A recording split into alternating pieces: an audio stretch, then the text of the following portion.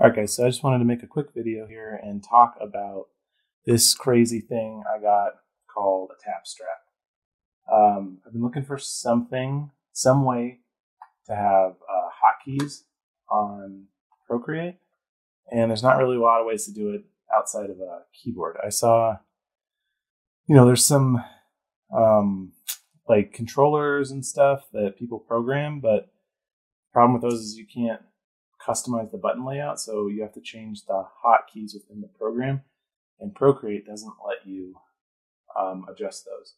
Other programs like Art Studio do, or Clip Studio Paint also, but Procreate doesn't. So I was like, I need to find something that lets me customize shortcut keys, and so I did a lot of digging, and I found this crazy thing.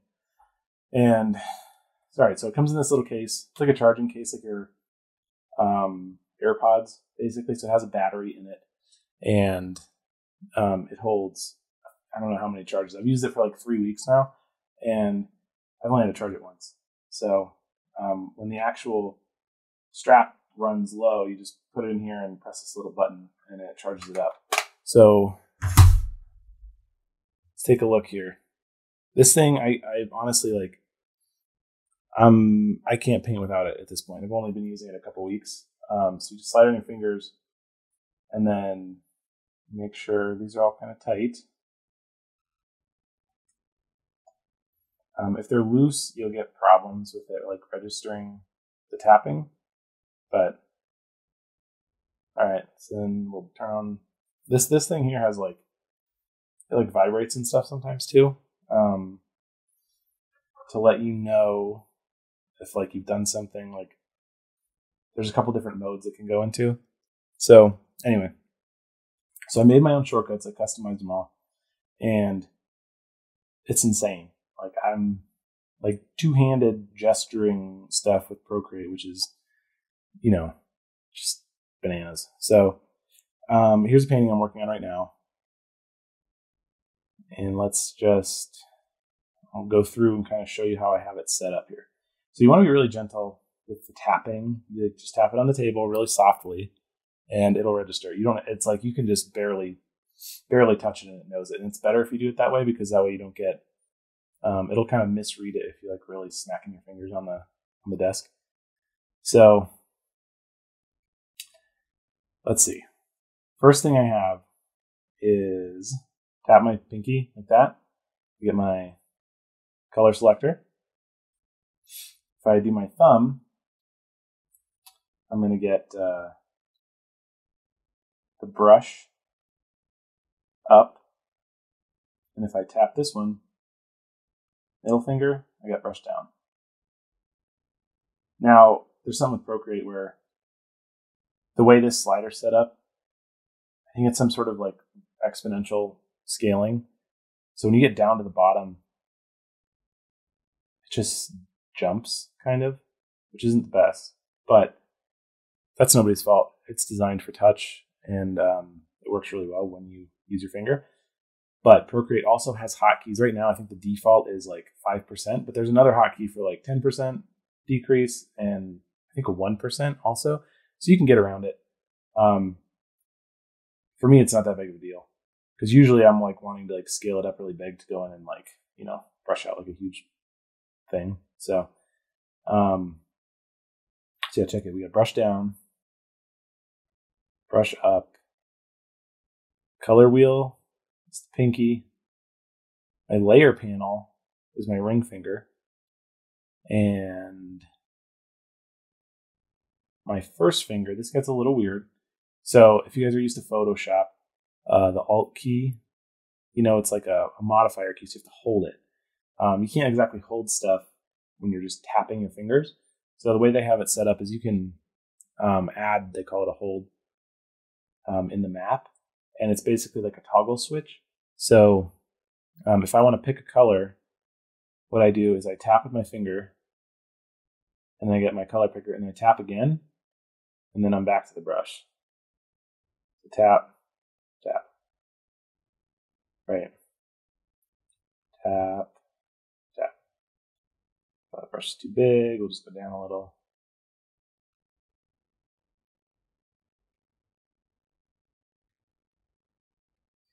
The other cool thing, and this is really what sped up my workflow like immensely, is I have my selection tool or lasso, whatever you call it, set to my middle two fingers, my middle and ring finger. And this is awesome because I can just click, make a selection, and then my brush key is my first finger and middle finger. So I tap that, and boom, I can fill in that whole selection. And then when I'm done with my selection, I just tap my middle two fingers again, and it unreleases it. Good to go. The other thing is if I do this, so make this make this selection, and then I do these two outside fingers, my first finger and my pinky finger. Tap those, I get my transform tools. So in my mind, that makes sense, right? So I have middle for selection, outside to transform, because they're kind of the same sort of thing. And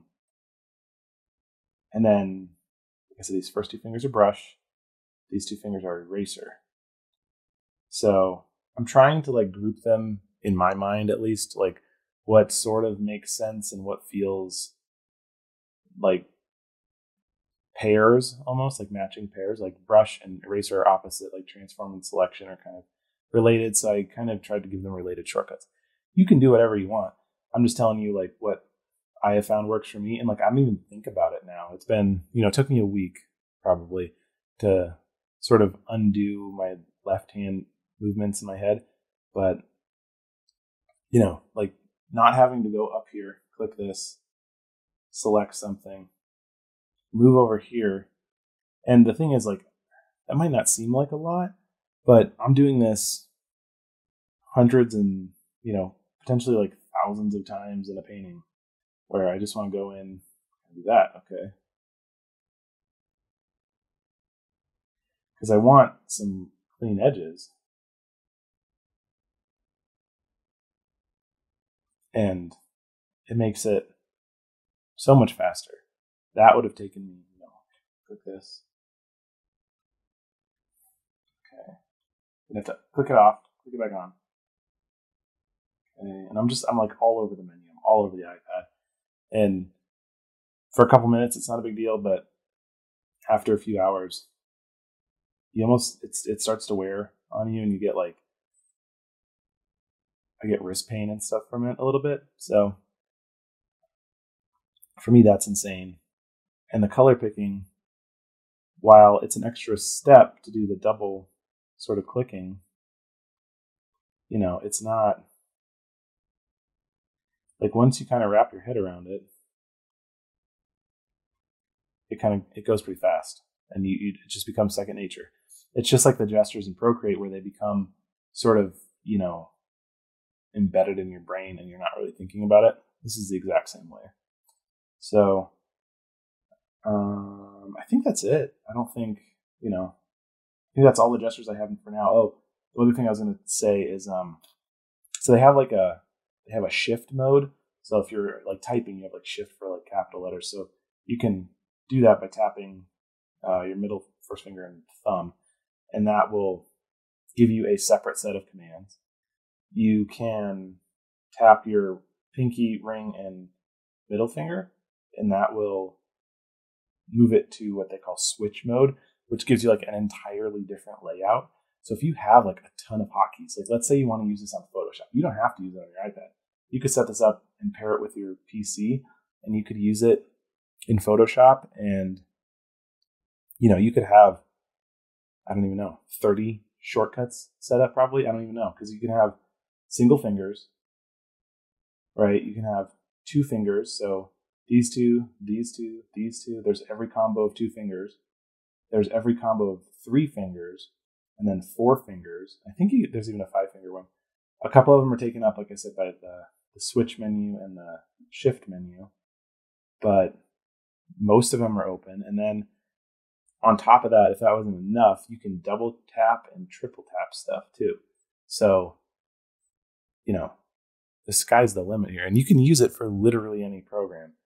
You know, I do a lot of After Effecks stuff, and my next goal, I haven't done it yet, is to set this up so that it all functions as hotkeys in After Effects for me. And I'll probably do the same thing with Photoshop. I'll probably set it up for Art Studio Pro because I use that as well sometimes. You know, it's crazy how much more fluid this makes my workflow. Yeah, I'm super happy I found it, and that's why I just wanted to share it with everybody. You know, give it a shot. It's a little, I mean, it's kind of expensive compared to a keyboard. I think it was like $130 or $140 or something. So compared to just a small Bluetooth keyboard, it's definitely more expensive, but it's so much more versatile and fluid. And then, I mean, there's a whole another section of stuff. They have like you can do like air commands and like mouse gestures and stuff too. So, I mean, there's a lot of stuff happening in this little guy, and I don't know. I'm really happy I found it. I'll put a link to it in this YouTube video. You know, check it out if you want. Also, I have a Patreon page if you're interested in, you know, this kind of stuff. I'm working on this for Patreon this month, actually. So, just rocking on some. This is for just some fan art I'm doing that is super fun. But, you know, I give away tutorial videos every month, and check it out. All right, guys. If you get one of these, let me know. Let me know what you think about it, because I think they're crazy. So, all right, guys. Bye.